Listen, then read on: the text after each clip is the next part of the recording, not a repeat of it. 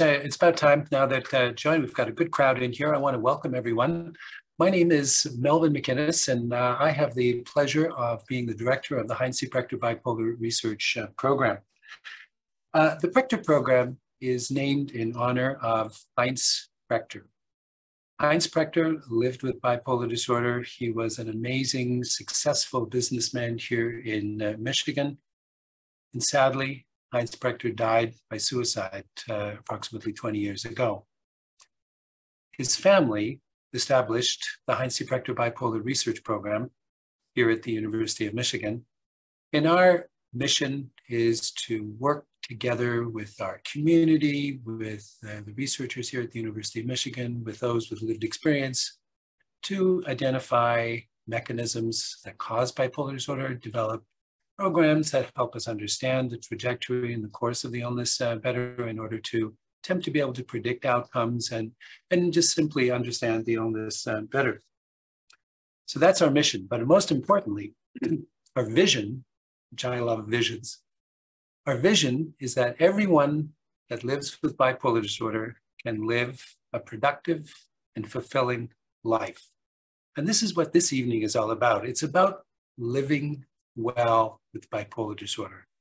And so we have on the agenda this evening, we have a presentation by just an amazing researcher, Dr. Sperry, whom I'll introduce in a moment, and then a panel discussion with individuals that live with bipolar disorder, either as individuals themselves or family members that have bipolar disorder. But before we begin, I just want to take a moment and reflect on the tragedy that happened in our community this past week. And I'm talking about the tragedy at Michigan State University. Michigan State is in our community. Together, we are all Michigan. And the tragic events that happened this past week touch us all. And it's very humbling to think of students that are in an environment of learning and growth and development, living through this experience. I can't imagine what it would be like. Students that have grown up in a culture where violence occurs in the schools and the communities. It's really, really, really unacceptable that we have to live like this.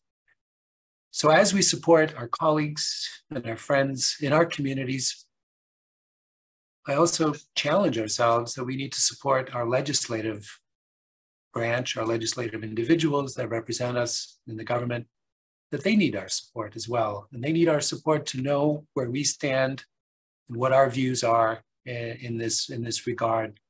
And we need to help them, enable them, charge them, commission them, whatever it is, to help resolve, change the situation to help us resolve these challenges that we have in our community. So our thoughts go out to our friends, our colleagues that lived through these experiences. Now, back to bipolar disorder and our program tonight. The Prechter Program is now in its 18th year. We have been working diligently through the pandemic. I think we recruited over 50 individuals into our study. We have, on average, between 900 and 1,000 individuals that live with bipolar disorder that contribute every other month throughout the year information that helps us understand the trajectory and the patterns of bipolar disorder. We're so grateful to these individuals, and we work with them on a daily basis to help ourselves and help others understand and work with bipolar disorder.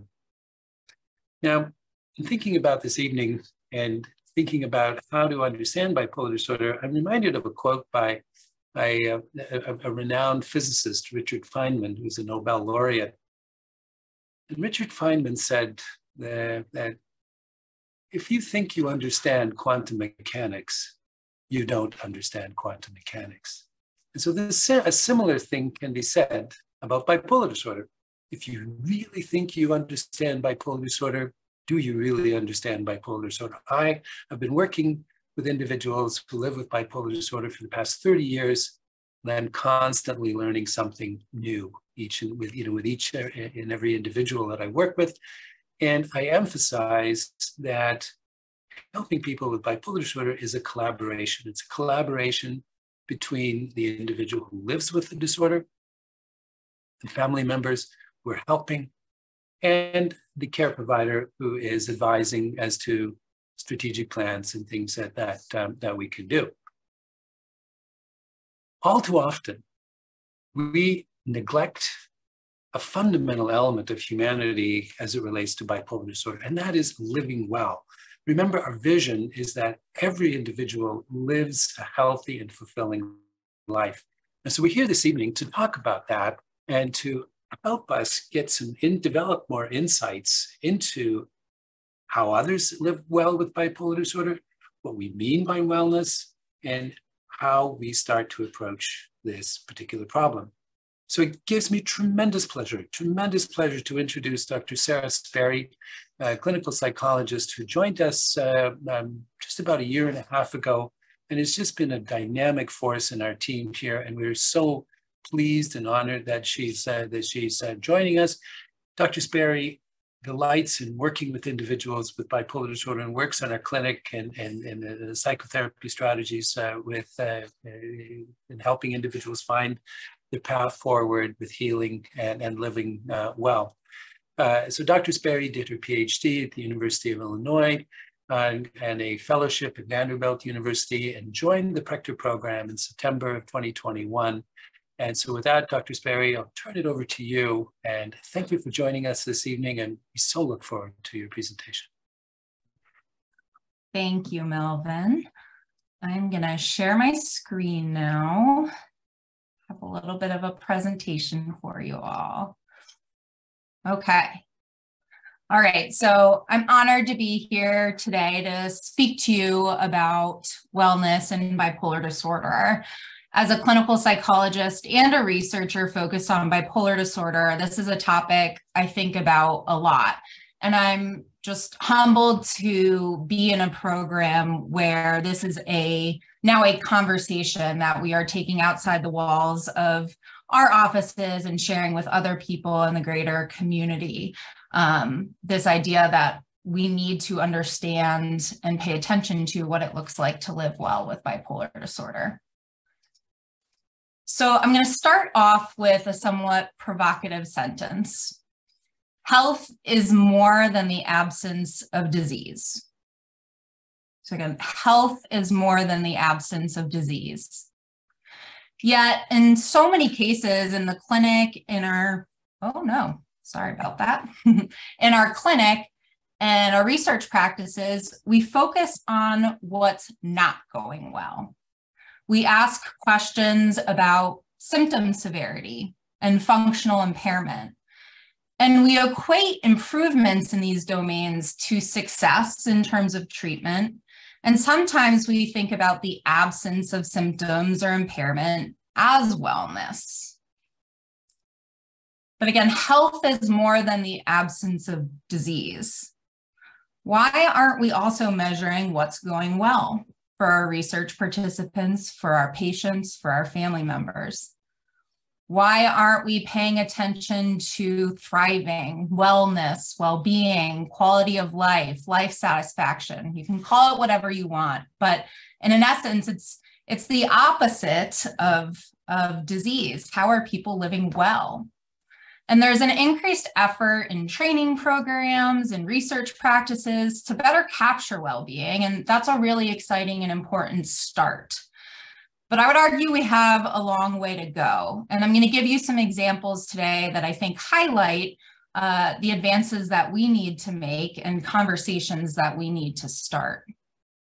So I'm going to start by giving some examples of how we might, going backwards, think about well-being and wellness and how we measure it with the type of structured data that we get when somebody comes into the clinic at Michigan Medicine for an appointment with a provider in the bipolar clinic or enrolls into one of our research studies. I'm going to start with this word thriving. Okay, this to me perhaps seems like the most positive form of wellness that you could be reaching for. I think we all want to thrive. When I do a deep dive into the literature to try to understand factors that promote thriving in bipolar disorder, I'm most often faced with this definition or this way of measuring thriving: a lack of symptoms for a sustained period of time. Okay, so again, this is focused on symptoms. This is focused on the disease. Let's look at this figure. So in my clinic and in many of the clinics at Michigan Medicine, when you check into your appointment, you get to fill out some questionnaires. If you're coming to our bipolar clinic, you'll fill out questionnaires on your depression symptoms, which here for this hypothetical individual is plotted in blue. You'll be asked questions about manic symptoms, which are plotted in red, and you'll also get asked about anxiety, plotted in green. And as somebody's clinician or as a researcher who's trying to understand how somebody's doing, I like to look at this over time.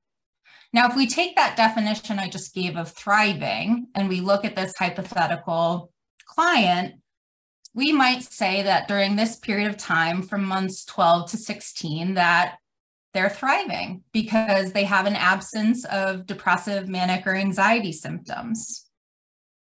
Keep this in mind for later. Let's take another word that sometimes people use to talk about wellness or well-being, and that's health-related quality of life. This is another term our field uses to try to measure how somebody's doing. Now, better quality of life sounds great, right? It's a positive thing. But when we look at the measures of quality of life and how people are asked about this, they're again rooted in disease. With the definition most commonly, patient outcomes focused on deficits in functioning. I'm going to give you an example. Here's a common measure that's used clinically and in research settings, and often is used as a proxy for quality of life. Example items are: because of my mental illness, my ability to work is impaired. Because of my mental illness, my home management is impaired. Because of my mental illness, my social leisure activities are impaired, so on and so forth. And so it's obvious if you're answering these questions that a high score would indicate that you're having a lot of impairment. But I asked, does a low score on a measure like this mean someone isn't living well? So let's go back to that patient chart I just showed you. I've now added this yellow line, which reflects the scores on that measure I just showed you. And so what we look at here is that I can see that as depression and mania and anxiety symptoms bottom out, quality of life is improved. And this is important to see. It's useful. It's good to know that as symptoms track down, there's less impairment. But what if I ask my client about what's going on during this period? Maybe they're having some mild symptoms of depression and mania, or maybe they're having some mild to moderate symptoms of anxiety and some impairment in their functioning.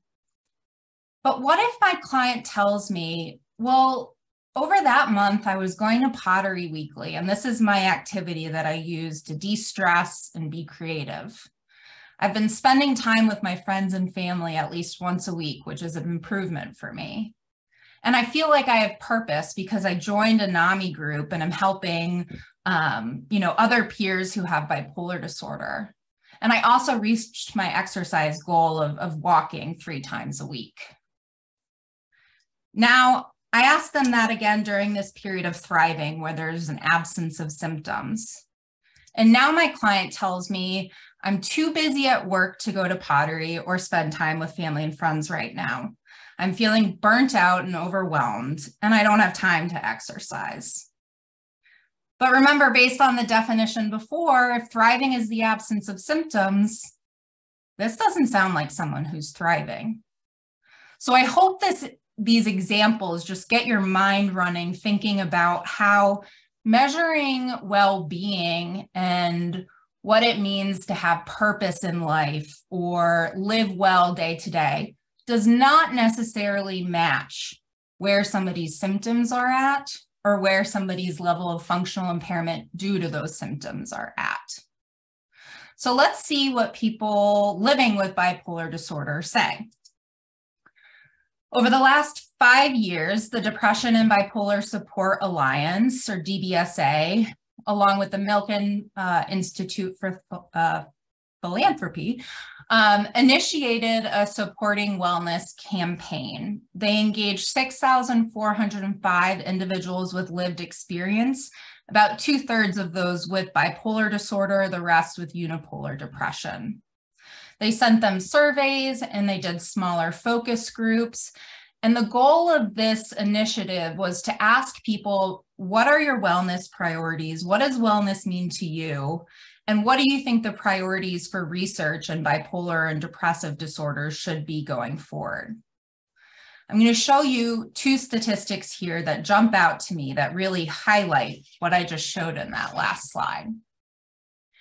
Of those 6,405 individuals, only 17% identified reducing their symptoms of bipolar disorder as an important part of their wellness. 17%. 76% reported that their health care and their mental health care was focused solely on minimizing symptoms. So we've got a mismatch here, where we've got people telling us that a lack of symptoms is not how they define wellness, but all of our treatments are focused on reducing symptoms. This is a problem. So how do people start to define their own wellness? How can we learn from how people define wellness to potentially improve our treatments? So let me take you through this figure. On the left, we had the 10 most common things that people said when defining wellness for them. And again, these are 6,400 people with bipolar disorder and depression. On the right, those percentages represent the percent of people who indicated that this was their highest priority for wellness. So our top score was ability to be independent or act according to my own will. In the focus groups, when people were asked, can you tell us more about that? Common themes were, I want to be able to be present and be in control of my emotions and my decisions. The second most common answer was purpose in life, which most people defined in terms of playing a specific role or function in relation to somebody else. So I'm a parent, I'm a child, I'm a friend, I'm a sister, I'm a spouse. But also highlighted in terms of general connections to other people and getting purpose out of making a difference through actions, whether small or large. Other big hitters were just getting through the day, doing my daily tasks, self-acceptance, having a calm and relaxed presence, having follow-through on ideas and intentions, having a sense of influence over the events in my life, having positive relations with others, and personal growth. And so when I saw these 10 answers, I was further convinced that a lack of symptoms or impairment in work and social areas is not capturing these types of deep internal feelings that people have related to whether they are living well. And so I can see people, maybe they're experiencing depressive symptoms, but they still are following through on ideas. They still feel purpose in life. They still feel like they can act according to their own will. And so we need to start measuring these things separately. The next statistics that I found really interesting that were an outcome of this project was the percentages of people that highlighted anything related to mood in their definition of wellness. 4% indicated that having generally good mood was important to them. 4% highlighted an absence of negative mood as part of their definition of wellness. 9% indicated that contentment or acceptance was an aspect of wellness. 2% for positive outlook, 4% for stability, and 2% for feeling normal. So these are really small percentages of that overall population, with the most common aspect being contentment or acceptance. Two things that we do not measure in the clinic and very rarely measure in research. The last stats I want to highlight for you from this project is that aspects of wellness fluctuate. So they ask people, how often do you feel like you're having changes in your wellness? How often do you see the activities that you're doing or the ways you feel about the world change and impact your wellness? And the overwhelming majority indicated that their wellness fluctuates day to day, which highlights this as something that we can measure over time and see how it changes, see when it's going well, when it's not going well. So to me, these results highlight that, one, we're not measuring wellness in our current measures, that wellness is an important priority to people with bipolar disorder, that it does fluctuate over time, and it is not the absence of symptoms. So how do we move forward? How do we measure wellness alongside our traditional assessments, which are also important? Well, I'm excited to tell you about a new initiative that the Prechter Program started to try to help move that needle forward. How do we measure and address wellness, living well with bipolar disorder? I'm going to highlight the steps that we've taken thus far. And we're doing so through the initiation of the Prechter Program Learning Health System, or LHS. So what is a learning health system? It's when organizations or networks continuously adapt using data to generate knowledge, to engage stakeholders and people with lived experience, and implement behavior change to transform practice. We have this learning cycle that you see in front of you, and this is the framework for doing this in a learning health system. So let me tell you a little bit about each of these pieces. First, we have data and knowledge. Many improvement efforts in health-related fields focus on gathering data and learning something from that data. But so often the learning stops there. Our goal with the Prechter Learning Health System is to keep that loop going. We want to harness the knowledge we learn from data to actually implement change in our clinical and research practices. So that second piece, knowledge to performance, we're effectively taking the information that we learn and apply it to implement change and transform healthcare. We can do this through training, implementation of new processes, new measures, new technologies, and changes to the process and environment of care.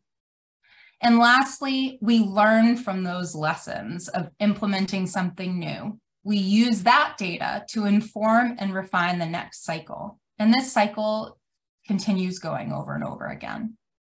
And I want to stop to acknowledge Dr. Alexandra Vinson here, who is faculty in the Department of Learning Health Sciences at the University of Michigan, who has partnered with the Prechter Program to develop this LHS and has been just such an important part of the work that I'm going to be sharing with you today.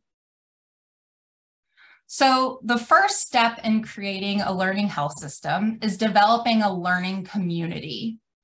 This community should engage stakeholders with diverse experiences and opinions. And there's an explicit goal in the learning communities to include individuals with lived experience. This is a critical piece. And we're so lucky in the Prechter Program to have so many partners with lived experience that take this journey with us. So about 7 months ago, we formed our first learning community. which includes individuals with lived experience, clinicians, researchers, administrative staff, trainees, and family members of those with lived experience. We started meeting every 3 weeks. The next step of a learning health community is to identify the health problem of interest. You can't just start this cycle without having a goal. So our learning community identified one of its first priorities, which is to measure wellness in bipolar disorder. Now, what have we done so far? The first step was capturing the landscape. We got feedback from patients, families, researchers, and providers on the measurement of wellness, whether that's something that they think is important to measure, whether it's something that they feel like is being captured in their care or the research. We then assembled data. We identified and collected existing wellness measures or measures that things like quality of life, life satisfaction, social and health functioning. We went through these scales. We went through studies on wellness and bipolar disorder. We went through the DBSA survey that we were just talking about. And we all did that together. And we came to the conclusion that we were not happy with any existing measures. So we made the decision to design a new measure. So our learning community has been co-designing this measure of wellness to be used in research and clinical settings. So let me tell you a little bit about some of the priorities of this measure that we want to develop. First, we want this measure to be individualized. We want to ask people to provide examples of things that they do when they're living well. So we ask people, what promotes well-being for you? Give us some examples. So we might be looking for things like spending time with my dog. These are all true things for my well-being. Spending time with my dog, traveling and being in beauty and nature, or pottery. That's my stress relief, that example before.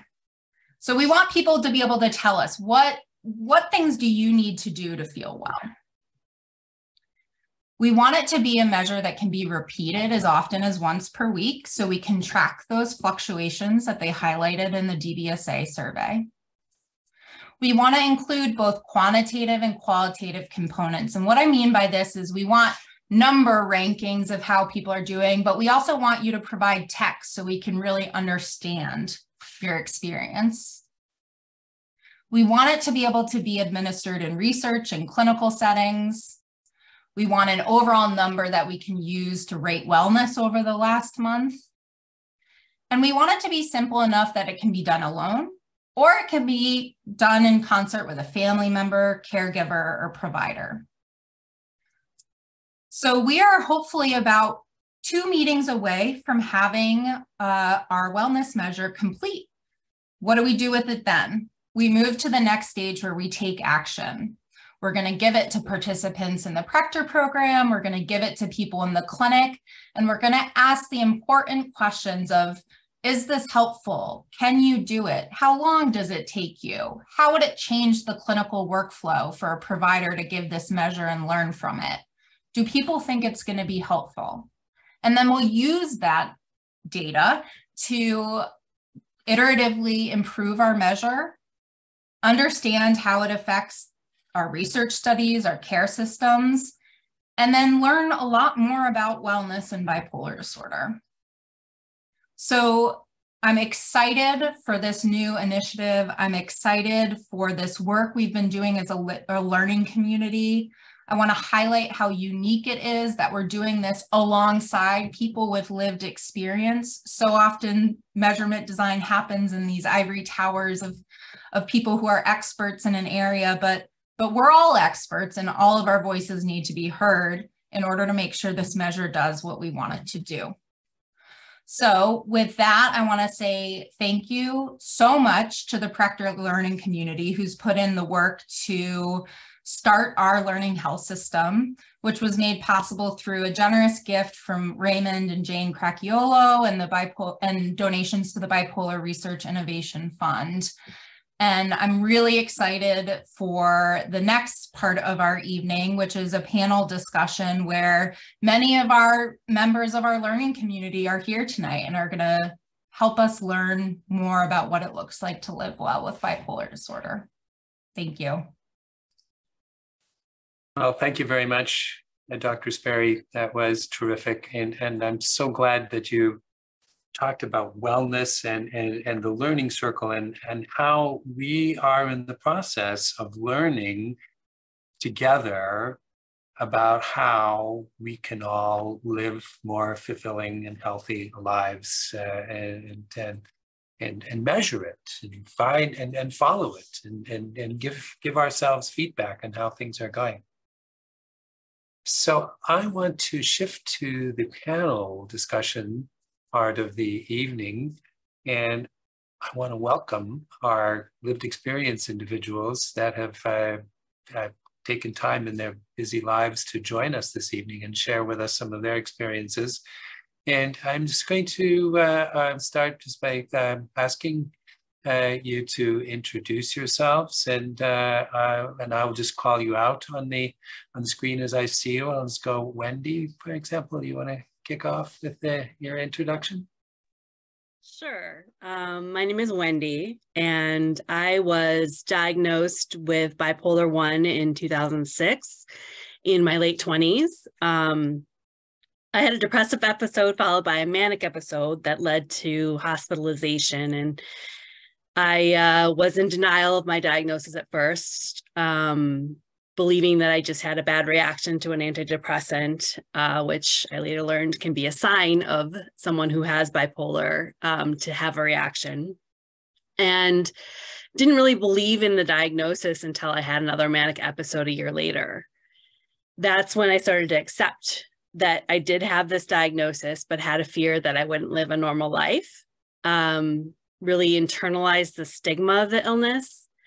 And although it took many years to find the right combination of medications, and I still occasionally struggle with depression and anxiety, I would say overall, I would consider myself living well with bipolar. And I'm very fortunate in my life. I'm able to work full time in a fast-paced position at the University of Michigan. Have a very active social life, able to develop close friendships and relationships and enjoy time with family and friends. I have a strong foundation at home. I recently became a mother. We adopted our daughter recently. And so I am a tired parent, but I feel fortunate that I wasn't able to, I didn't get into mania or severe depression when she was born. So I feel very fortunate in that way. I also love to volunteer with nonprofits, and I'm a community theater actress, so I stay busy, which keeps me well. And I take joy in sharing my story and being open about my diagnosis in a way to say, yeah, you can live a full life with a mental condition like bipolar. And one of the things that I kind of think about when I like to tell my story is to look at what, to say what to my younger self who had that fear that I wouldn't live a normal life, that you can have a normal life to the extent that anyone can, that bipolar doesn't have to be a limitation, and that you can excel and have a good stability. And it means different things at different times. But overall, I would say this is very exciting to be here and to talk about this kind of issue.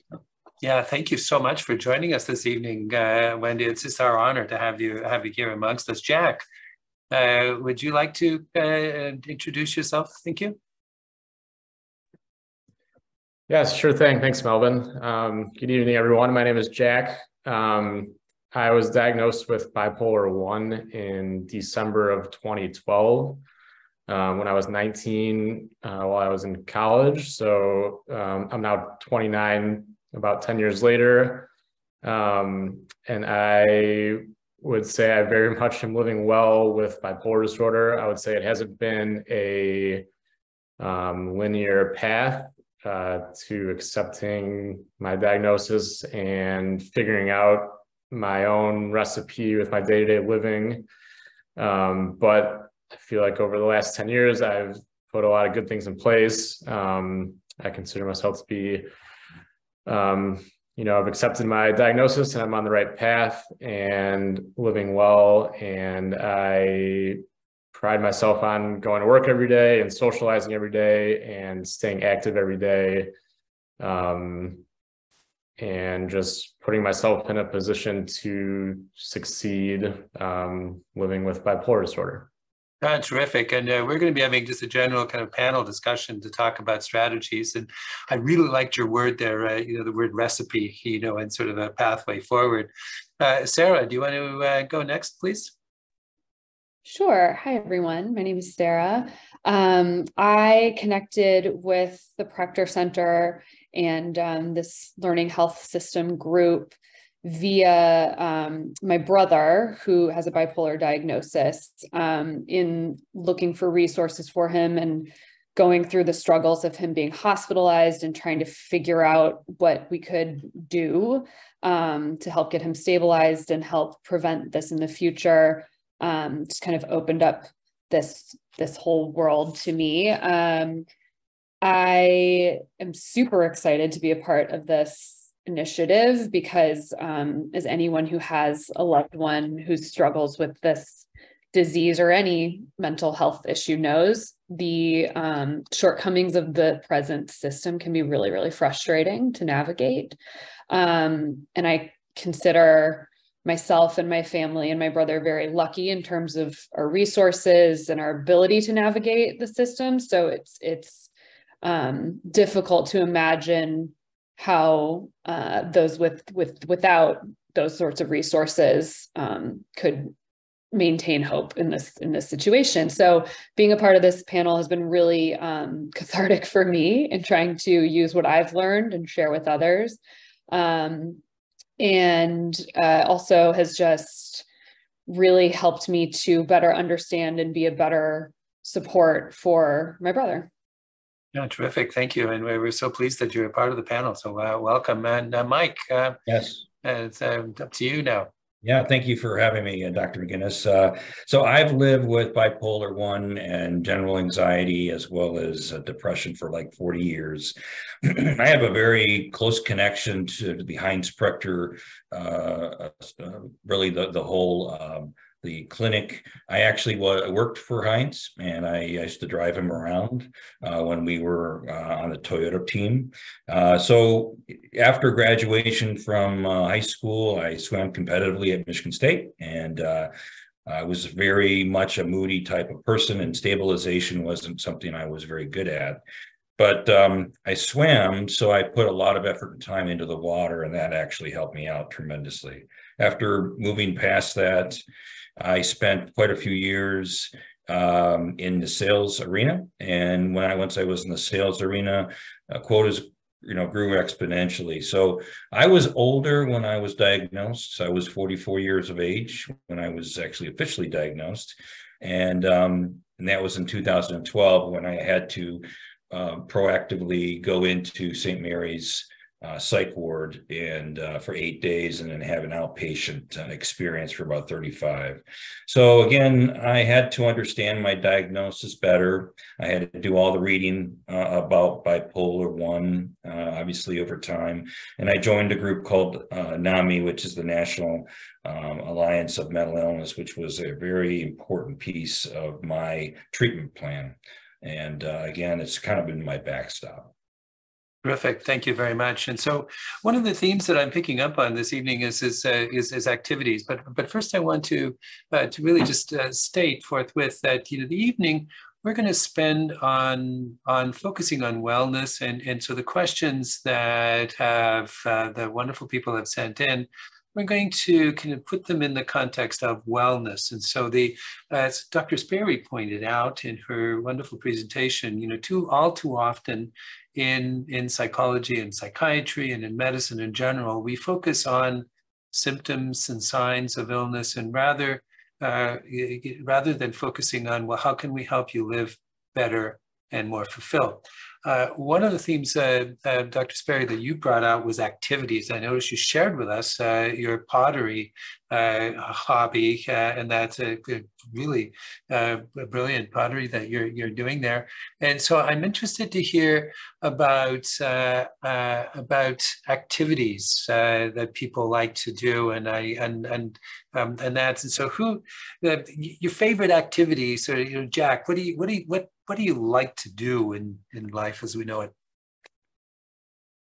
So I'm very active athletically. I play a few different sports. I have gravitated towards racket sports of all things. So tennis is kind of the sport I played growing up. So I still use that socially. And I find it's very helpful. It gives me a purpose. It gives me a workout, and it gives me people to be social with in a healthy way. I'm also active in golf and snowboarding in the winter, which kind of also give me similar positives to look for. So I'm very active year round, and it gives me something to look forward to and something to strive for. All right. Well, I'm picking up on the theme of looking forward to, and Mike, what do you look forward to in your day? You know, I try to look forward to, making somebody smile. That's probably the most important thing I can do, because I think there's just not enough people in this world to make someone smile. And so I try to just show a smile to anybody that I come across. Now, very often, I've talked to people who are perhaps not in the best of moods, and they say, well, he was smiling at me and it really kind of annoyed me and that. And so, Wendy, how do we shift things around to get somebody to smile, or to get, to bring out the positive things of people? What is kind of a strategy there? Well, I think that first of all, validating where somebody is, to be able to first acknowledge that someone might not feel like smiling right away, and that's okay, but to be able to sit with somebody and be there with them and model your own positivity, but not in a toxic way, I guess. So yeah, that's right. Well, the positive nature that Mike describes, it's infectious. I just kind of felt just it's like smiling just hearing him say that. Sarah, in terms of like interacting with family members, I know that one of the challenges that family members have is, how do we bring out the best in our family members that are perhaps not at their best moment? I think that I have learned a lot on that front. Being toxically positive is usually, I've learned, coming from something more that I need than what my brother needs in my case. And I think sometimes, again, joining the person where they're at and maybe deciding, asking, do you want me to just listen, or do you want me to come up with solutions? I'm a fixer. I'm going to try to throw a solution at anything that comes my way. And sometimes that's not what the person needs.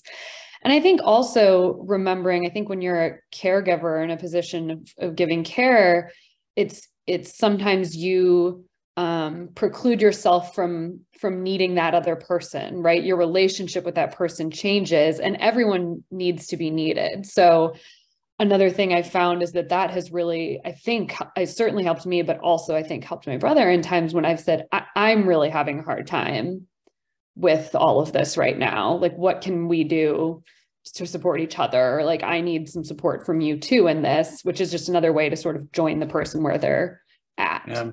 That's terrific. And I know, Mike, you're involved heavily with the NAMI group, and just sort of taking up the theme that Sarah talked about in the context of support. What is the secret to success in NAMI? I mean, NAMI is a spectacular organization and provides a lot of support for so many people. How do they do it? The bottom line is NAMI provides hope. That is, if you want a one sentence summary of what the organization gives, it's hope. And it's not a organization that needs to raise money, or it really provides many different ways: advocacy, support, and of course, it gives the ability to provide wellness and many different things, support groups that we offer. And this goes throughout the entire state of Michigan. We all have various numbers. Education, we educate for free. All the classes we have are all free. People that have family members that, of course, that live with somebody who has a mental health condition. And then, of course, we were advocating for everybody at the state of Michigan, so in the legislature. So we do all that. Terrific. And one of the things that you mentioned that, is education and hope. And Dr. Sperry, I know a lot of what you do in your work in psychotherapy is education and finding pathways forward. And there's been a number of questions here on the panel about how do we reach a family member, or how do we reach someone who is perhaps not in the right place to really deal with, grapple with, accept, or whatever the right word would be, their condition, and at the same time provide care and understanding. Yeah, thanks for that question.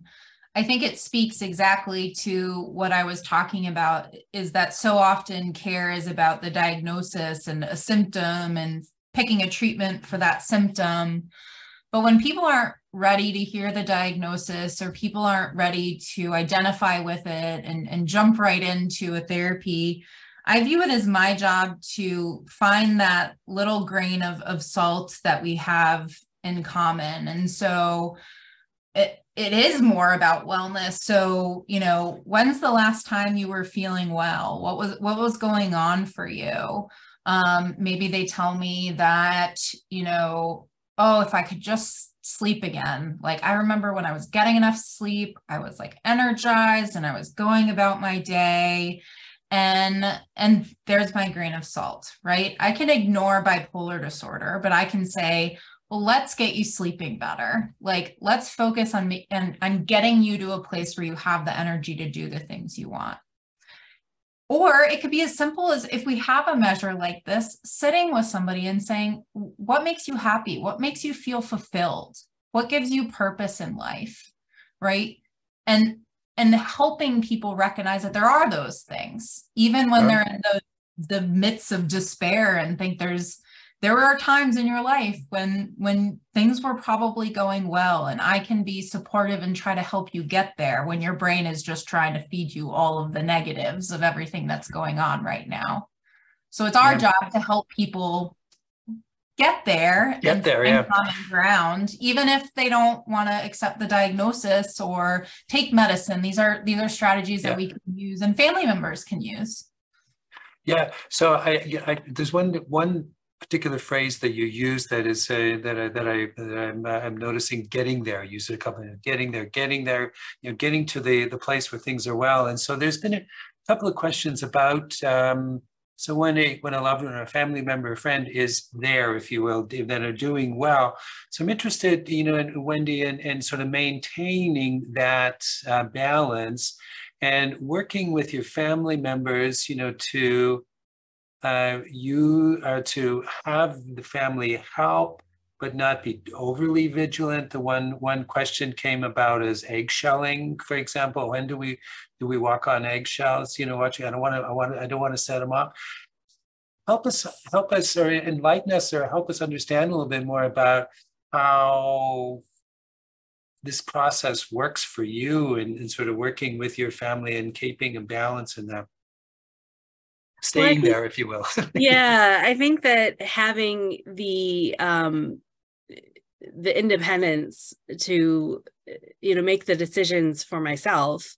I think it's a hard balance for family members to want to help somebody, but they don't want to step on the other person's toes. But I think for maintaining wellness, being honest and open, but also really respecting that the individual knows themselves the best, and you can be there for however they need you, but not, you don't want to overstep, or I think it's just being able to know, for me, someone living with bipolar, knowing that I have my family and friends to support me, but I'm ultimately the one that's making the decisions.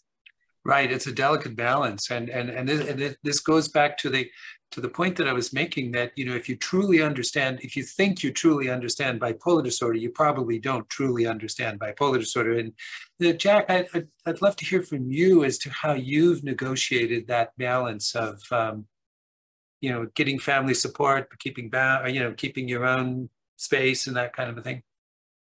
Yeah, I think it's extremely important to be in control of your own deal. Also, while knowing you do have a support system when needed. I think I'm extremely lucky with my support system, and I can reach out. I've been able to reach out to them when I've needed their support. But I think being in control of my own schedule, and my own day-to-day life, and controlling the things that I can control has been extremely helpful for my mood. And then being able to reach out when needed has been helpful. So I think it's a balance of the two, and not just all coming from one side, or not just me shutting the door and saying I'm gonna do it all. I think it has to be a two-way street. Yeah, phenomenal. And so, Sarah, I'm interested, so Jack pointed out the, reaching out and being helpful. And then at the same time, having that identity and being in control. Speak to us about the struggles of a family member trying to negotiate those rough seas as to knowing, when to reach out and when to be helpful, and then that it seems to me a very challenging place. Yeah, I think it's a journey. It's a work in progress always. Autonomy is important to everyone, and over responsibility is something that I struggle with, I think, just in general. So I think that I'm fortunate, I guess, in my specific experience, that my brother did get to a place and is in a place where he owns and acknowledges his diagnosis. And, that makes it a lot easier. It's a lot harder when the person isn't in that place, because you can't necessarily feel like you can trust their autonomy in the same way. But I think one thing that I have continued to try to get better at and work on is, it's hard, the eggshelling comment. I saw that question, and I definitely understand exactly what that person is asking about. Because when things are going well, you kind of can't trust it, right? And so you don't want to always say, "Are you okay?" No one wants to be asked if they're okay 1,000 times, and no one wants to ask someone if they're okay 1,000 times. But I've learned over time to be a little more direct. If I want to ask, "Are you okay?" I've learned now that it's going to be better, more fruitful, and give us both the sort of ground that we need if I'm asking something more specific, or if I'm saying, "Hey, I've noticed X, Y, or Z. Can you tell me about that? Like, have you noticed that?" That sort of thing. And it's a little bit, I feel, counterintuitive, because, at first, right, you don't want to say, "Hey, I've noticed this very specific thing that's making me worried about you." But I think it's more frustrating to both myself and my brother to kind of ask questions obliquely and say, and sort of dance around the issue. And so being more direct is really good. Helpful. Yeah. And so Mike, I know that NAMI is a resource in these moments of crisis. And so, I personally, for many a family member, and that I've really pointed out that NAMI is a phenomenal resource. What, and you mentioned NAMI provides a lot of support and help, but from a walk me through an example or kind of a hypothetical example of, a situation where, a crisis emerges and everything is unraveling and the family turns to NAMI. Okay. So let's take a step back. So when the individual is feeling good, a plan has to be set up between the individual in the family who has a mental health condition and the actual family member. That plan will dictate when the intervention might take place, how far it should go, what to do next. Now, when they want to get involved with NAMI, there's a crisis involved. There's an actual program that is actually offered to family members that doesn't cost anything. It's a 10-week course called Family to Family, where they offer support groups. In addition, 10 weeks of actual training with 10 different speakers on everything from medication to how when somebody loses a job and the relationships, talking about the legal situation, 5150. They basically are educating the family members on how to come through this crisis. And again, it's something they can go right to Family to Family in Washtenaw, or they can go to the NAMI Metro site, which is in Wayne, Oakland, and Macomb County. And we do offer that program. So it's a great program. It gives a family member the ability to understand what the individual is going through and what they can do to help. No, terrific. And Dr. Sperry, please. Yeah, thank you, Mike. And I want to springboard off that and just talk about this point you made about when somebody's well, you have to make a plan. And I think so often in our healthcare system, you only get to my office door once you're really not doing well. The problem with that is that some of the therapy techniques that we teach have to be learned when you're doing well, because our brains are just not functioning how they should be when we're experiencing these really strong, intense, energized states or lack of energized states. Parts of our brain are actually not functioning as well. And so if I'm trying to teach you something when you're in the midst of a crisis, the chances that you're going to be able to take that and use that, in different situations outside of my therapy office is pretty small. So I often find myself telling people, and I know billing and whatnot, but sometimes therapy works best when you're actually doing well. That's when you get your most learning done. I'm going to teach you a skill and ask you to practice it when you're okay. And then once you get the hang of it, start using it in those crisis situations.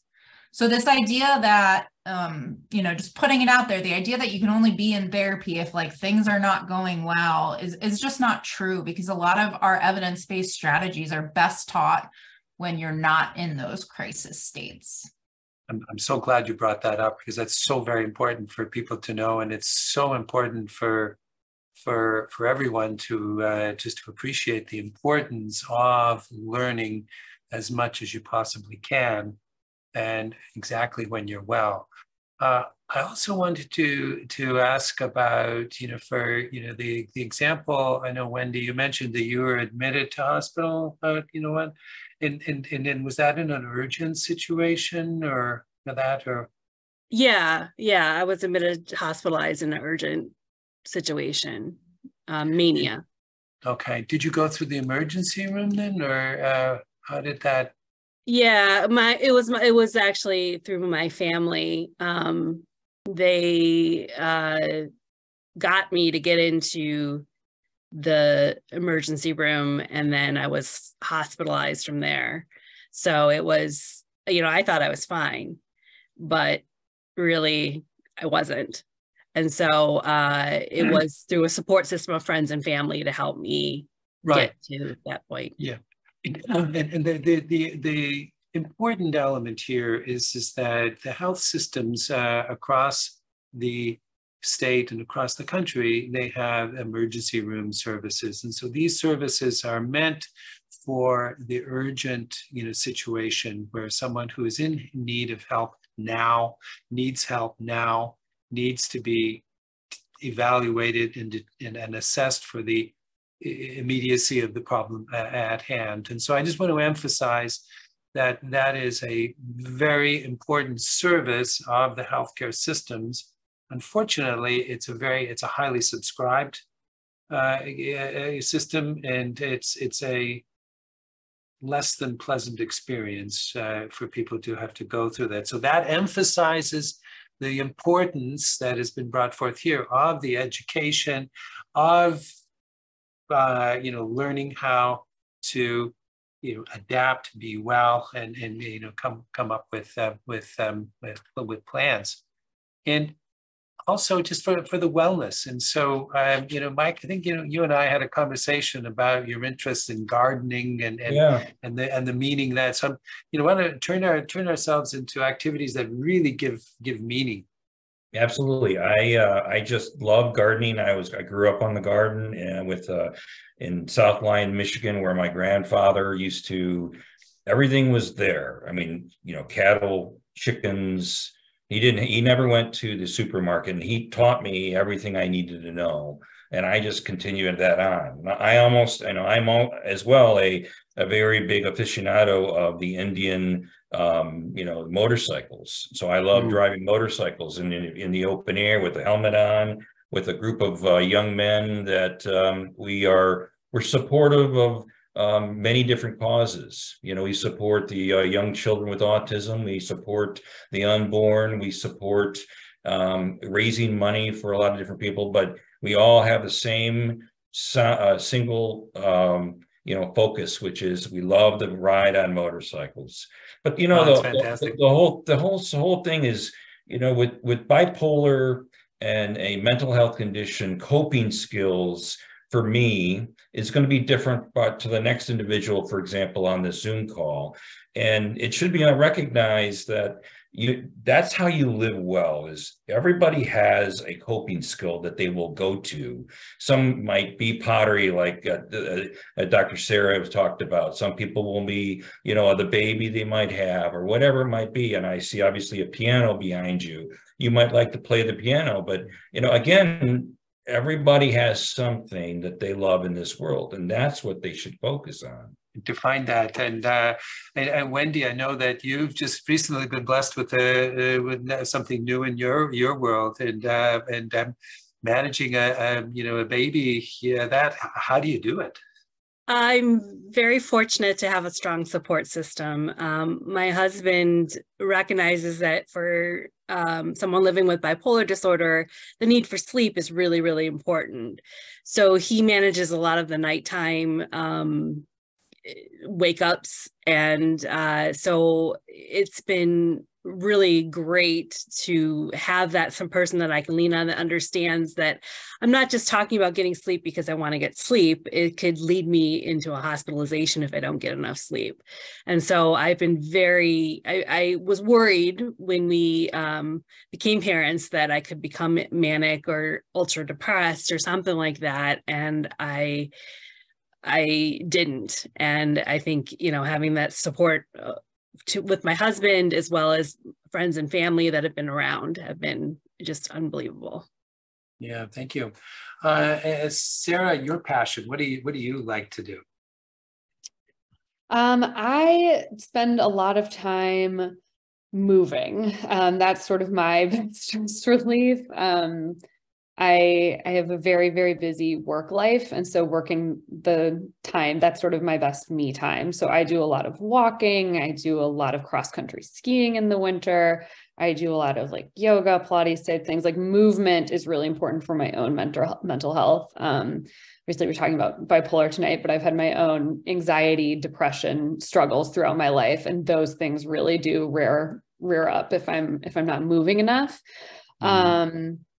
And I have no children, but I have cats that are that I spend my time with. I'm also a pet person. And I really enjoy traveling. And this is sort of the first year that I feel like my husband and I are going to get to travel in what will feel like we could in the before times sort of way. Mm-hmm. And so I'm looking forward to that. Yeah. So one of the themes that has come out in the questions that have been offered to us or posed to us is, the day-to-day struggles, in the context of bipolar disorder. And one of them that I've heard people talk about is the difficulties when depression sets in bipolar disorder, and so that can be difficult. I had one person describe it to me in a way that it was, says, doctor, it's just like walking through 1.5 feet of water every day, with every step. And it was just a struggle. I thought it was a very poetic way of describing the slog of getting through the day. So Jack, I just want to turn it to you to give you does that kind of depressive, does that come over you from time, or do you experience that, or how do you use your activities to balance out those down days? Yeah, I think I definitely have down days like most people. I think I've done a really good job of shortening the length of maybe like a blip, a down day in my weeks or in my months. And one of my life mottos is keep moving. So like if I feel like I'm having a depressive maybe symptom come on, I just tell myself I need to keep moving. I can get through it. I've been through this before, and I just need to get through it, and I will. And I think because I schedule things and plan things out in the future, I'm able to know that I have a plan in place and places to be and people to see, and that sort of helps me keep moving to kind of mitigate any depressive signs. Oh yeah, right. Dr. Sperry, does that align with your kind of approach to getting people to plow through the depressive phases, if you will? Yeah. Funny enough, one of the most evidence-based strategies for depression is really what Jack was just hinting at. We call it behavioral activation, but it's finding meaningful, purposeful, positive things that you like to do and scheduling them into your schedule, even if you don't feel motivated to do them, even if you don't think you're going to get pleasure, but you go out and you do them. And it could be as simple as just go take a walk around the block, go even get the mail from your mailbox in cases of severe depression. But the more you actually schedule those activities in, it helps your brain stop thinking that only negative things can happen. And you might catch yourself during one of those activities, having a moment of smiling or laughing. And it gives you the opportunity to remember that you can feel things other than depression. Mm-hmm. So I feel like I'm going to steal Jack's motto now. And I feel like I should have a sign behind me that just says, just keep moving. Because it really, it really is critical. That's really important, and I thank you for bringing that up, Jack. It's really a great idea. I think the theme has been really clear here that it's important. Keeping moving. It's important to find something that you're interested in doing. It's important to find something that you can derive pleasure for, and all that with an appreciation. What happens when things just sort of fall through the ice, if you will, and things just break down? How does one kind of get back in gear, and get when you just don't feel like doing anything, when you don't feel like that, and it's just a chore to even. I've heard people say, doctor, I just don't even feel like getting out of bed or taking a shower. How do we get through that? Mike, how do we start that part? Yeah, so to get through it, it's just, it's one step at a time. Just have one goal at a time. I think a lot of it is journaling. I do a lot of journaling in my day, and I track a lot of what's going on. So if I have fallen through the ice, and again, I have to force myself, like Jack and Dr. Sperry had talked about, you really have to keep moving. And, you have to go 180 degrees opposite of how you feel, because if you don't, you're giving up on yourself.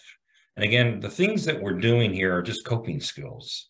And if you can cope by finding ways to do any sort of things, like whether it's smile or, making somebody else's day better, it's going to come out okay. Yeah, terrific. Thank you. So there's another theme that has emerged in the question sections that we invited people to submit prior to the presentation and discussion here. And that is the time from, the first symptom to actual kind of acceptance and treatment. And so there's a period of time where individuals struggle often. And they say, I don't have it. It was just, as Wendy, you generously shared with us, that it's just a reaction to the medication.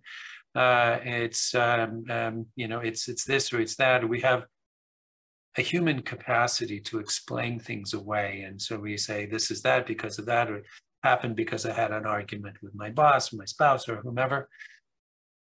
Struggling through that phase of time to the from the first experience to, okay, we got to take this head on and do something about it. Share with us, Jack, Wendy, what was that experience like? What did you go through? I think for me, like I said, when I introduced myself, just the initial thought was denial. And then once I had my second manic episode and realized it's more of a pattern and a real diagnosis, you kind of go through grief. It is a grieving process, and that to come through the other side of it and to say, this is something that I have. What are my limitations? What am I capable of? And, what can I do to move through this? Because I think I want to live a good life. And I don't think, and now having, gone through the whole acceptance and gotten to acceptance, it's not as something bad as I thought that it once was. And that has to do with stigma too. There's a lot of stigma, and you internalize that stigma a little bit too, even if you don't want to. And I have a background in social work and psychology, and I still internalize the stigma for myself. But I think that it definitely has an impact, and to just sort of say, this is not a death sentence. This is something that I can thrive, and kind of allowing yourself and being gentle with yourself throughout that process. But it sounds like at the time it was a very difficult news to take on, and it's a trauma, in many ways. I mean, it is getting a diagnosis of something is traumatic, and Jack, I remember you talked to me about in one of our introductory sessions about what your 29-year-old self would say to your 19-year-old self. I thought that was a really very a really terrific metaphor. What would you say to your 19-year-old self now? I think about that a lot. So to go off of what he was saying, when I was diagnosed, I feel like my life was just uprooted, and I kind of didn't really know what to do or what to think. And the problem is, so I had a manic episode, and the problem is you're in denial of the diagnosis, but you're also overthinking like some of the events that happened too. So you're young, you're trying to cope with the diagnosis, but you're also trying to cope with what happened for the 2 weeks when you were manic, and then you're trying to put it all together. But I think, 10 years later, I can look and say that it's not all gloom and doom, and there is a lot to look forward to, and you can live well with bipolar disorder. And, I've actually seen in a lot of ways I can live even better than some of my friends that, don't have bipolar disorder. I feel like I can put myself in a good spot, and I have a good system in place where I'm very happy and proud of where I've come from 10 years ago. So. Terrific. And Sarah, from a family member's perspective, the impact of the diagnosis, has an effect on the family. And how tell us a little bit about how, as a family, your family kind of dealt with this. Yeah. So as I mentioned earlier, I think our family is pretty well resourced, in that my father is a neuropsychologist. So we have, an understanding of psychology and psychiatry and some kind of experience in that realm. I've struggled with anxiety and depression, so I've been treated for that. So we kind of are, I think, a pretty mental health, fluent, I guess, family. And I think, interestingly, actually a large part of, that in our lives and being open to therapy and open to, just understanding mental health, came from my brother and I lost our mother when we were 12 and 15. And so having had that sort of experience, right, as Wendy was saying, like, you go through grief, we've been through grief, like we kind of know what that is in a different way. So I think we were better equipped than a lot of people in some of those ways. But nobody's really equipped to know what to do. And I think, knowing that, like Jack was saying, I think it's 100% true. There are things that my brother has achieved that I wish I could, that I, know that I don't think I would have the capacity to, or things that he's achieved up, beyond his peers and that sort of thing. Right. It's important to remember that. And I think some of that is owning the diagnosis, right? I remember my dad saying that at some point to my brother, like, you got to own this. It doesn't need to own you, but you have to own it. And I think that was really pivotal for my brother, for all of us. And then I think it's just been accepting that this is a journey, that this is a disease. It's not a health problem that has a mechanical fix, right? It's not a broken bone. It's not a replaceable heart valve or something like that. Like, it's the recipe. I love that Jack said that earlier too. Like, you're trying to make a recipe and you're going to have to tweak it. And sometimes this thing that worked before isn't going to work. And sometimes this thing that didn't work before is worth another shot. And so I think what's been helpful to me is taking lots and lots of notes.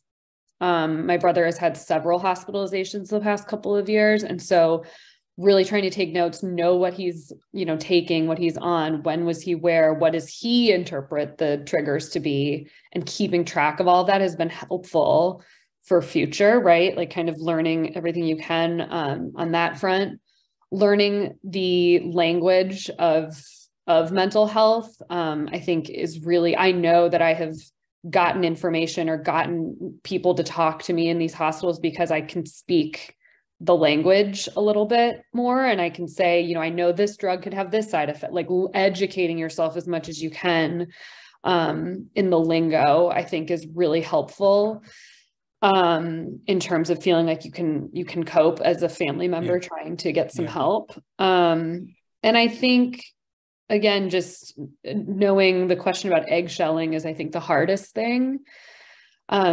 And trusting that if you kind of take these notes and you pay attention, and you will know when something is really off.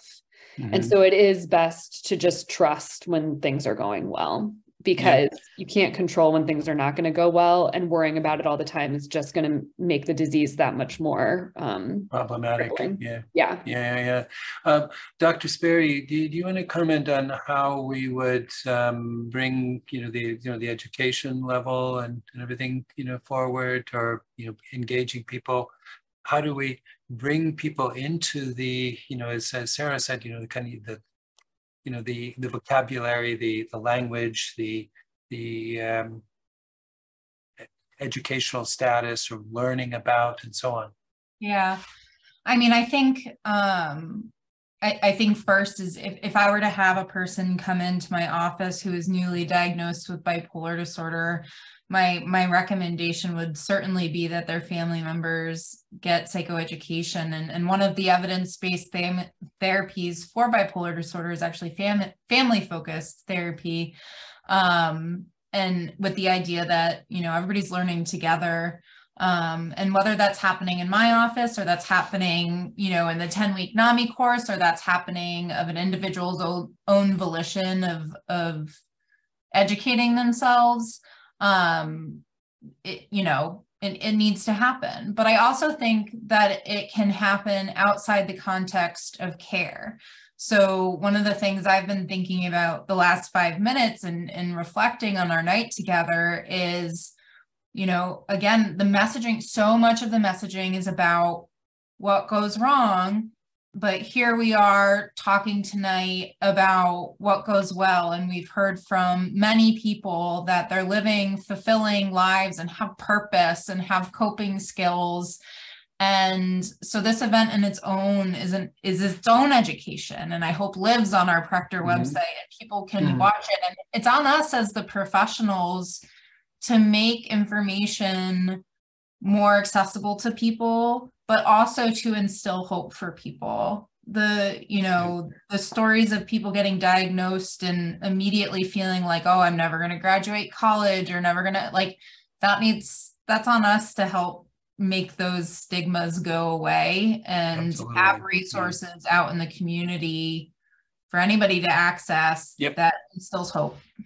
Phenomenal. I'm going to open it to Ken Adams has raised his hand and wanted to comment or ask a question. Yeah, I hope you can hear me. We can hear you, yeah. Good. I think that the discussion that Dr. Sperry started with in terms of the polarity between finding something wrong or fixing it or whatever is really quite an important construct, particularly for older individuals like myself who have been caregivers, because we really have been raised to be kind of like mechanics, to get under the hood and find out what's wrong.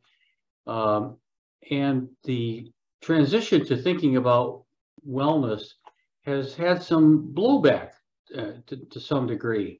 I remember when we first started talking at Michigan Medicine about alternative or complementary treatments, there was kind of a backlash about that. Well, no, you can't contemplate doing any of that. And I think that's eased some, but I think the one of the central themes of the discussion tonight is we have to change the polarity. Yeah, thank you. I'm just going to, we have a few minutes. Eliana Bressler has raised a raised hand. Eliana? Okay, now you can hear me? We can hear you. Okay, thank you very much for this. This is wonderful. I have a close friend, the whole family's friends of us, and their son was diagnosed about 5 years ago. So my question is, first of all, I want to thank especially this whole thing about measuring wellness as opposed to symptom amelioration, because I have physical disabilities and we go through the same thing. Oh, you look fine. I'm like, yeah, because I'm so drugged I can't move. So I would really like tips on how to help somebody accept. I loved what the young lady said about you have to own it, doesn't mean it's going to own you. Yeah, but that's great. Knocking our heads against this poor young man. It's everything else. He's in jail now because of his behavior, and it's still everyone else. It's so sad. Yeah. Well, thank you very much. We're reaching the end of our time, and I do appreciate that there are a couple of other people that have their hands raised. But just for the interest of time, I just wanted to start winding down here, and I'm just going to ask the panel members, just for a final word here, and starting with you, Mike, we ended with your introduction. I want to just let you take the lead on the final comment here. Yeah, I wanted to again mention to the group that you can find a lot of the answers, obviously, on the websites of U of M and NAMI. And I think to go away from this is that, you know, there is hope. So there's hope with coping skills. We can certainly inform a lot of people, educate people, provide levels of support with support group. And again, these are all things that we all need in addition to medication and in addition to, of course, cognitive behavior therapy. Terrific. Sarah, final comments from you? Thank you for having me. And I think that my big message or takeaway for the questions that I felt like were from folks that are trying to support someone is, again, remember it's a journey, and it's a journey. The hardest learned lesson that I had is remember that you do still, in fact, need to take care of yourself. Right. And that I will say, and one outcome of this whole experience thus far is that I am much better at taking care of myself than I think I ever would have gotten. I'm much more tuned into myself. And so that is a side benefit that could come. Terrific. Wendy. I would say to be gentle with yourself. Self-compassion is really, really important. It's okay to have days where you're not okay, and that it will get better, and that just to be okay with being gentle with yourself and allowing yourself that you can just be gentle. Terrific. Jack? Yep, thanks everyone for watching. I would say in summary for myself, obviously bipolar is very serious, but if you lean into it and are willing to embrace it, it's also very manageable, and you can live a very healthy and good life. Thank you. Dr. Sperry, do you want to kind of give an overall summary from your perspective as well? Yeah, I just want to reflect on the fact that I feel so honored and lucky to be able to work alongside all of you in trying to get this message across. And I will end with what I started with: health is more than the absence of disease. Yes. Thank you very much. And so we're now just down to the final minutes here. And I just want to personally thank everyone for joining us this evening. A big thank you to the panel members for taking the time this evening to join us. And we're so privileged to hear about your experiences and how you've managed with this, and for helping us shine a light forward. And I just want to look at the mountain there behind Mike. The sun is shining on the top of the mountain, so there's sunlight in so many ways here. And thank you, Dr. Sperry, for your brilliant presentation and for taking us through the survey from the DBSA and really highlighting for us what they found and the importance of really paying attention to the wellness features of life. And I really thank you for sharing your ideas or what you do and showing us pictures of your pottery. Brilliant. I didn't know how artistic you were. That's really terrific to see that. And with that, and so it's right at 8:30. So I thank you all for joining us, and thank you all for sending in your questions and sharing with us the concerns that you have. And thank you again. Please visit us on the Prechter Bipolar website to follow any information or things that you would like. And I also want to highlight again the NAMI website that is here in Michigan, and all the wonderful resources that are there. We just love NAMI and love working with them. So thank you all, and have a good evening.